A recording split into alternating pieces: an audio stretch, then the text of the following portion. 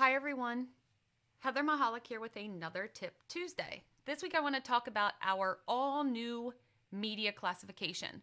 And there are different ways that you can load it.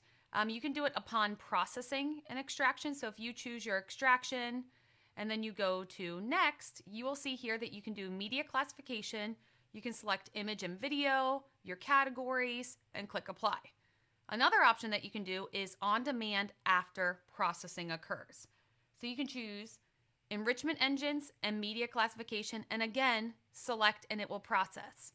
If you choose to select after extraction, you will see that upon completion, you will get media insights results will appear, and it will break down what you have seen.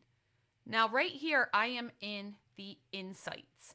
Another place that you can go and view these images is right under Analyze Data and Images, and you will see that it has the items that I selected.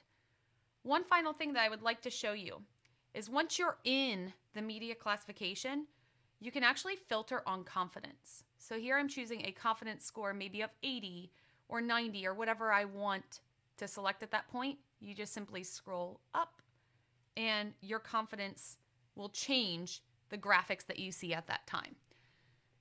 Please make sure you validate anything. Obviously, you will have false positives if you choose low confidence, but we want to make sure that you don't have a graphic that was missed. If you're finding anything that was missed, please provide feedback to us. This is getting stronger and stronger by the day, and we want to make it the very best we can for you.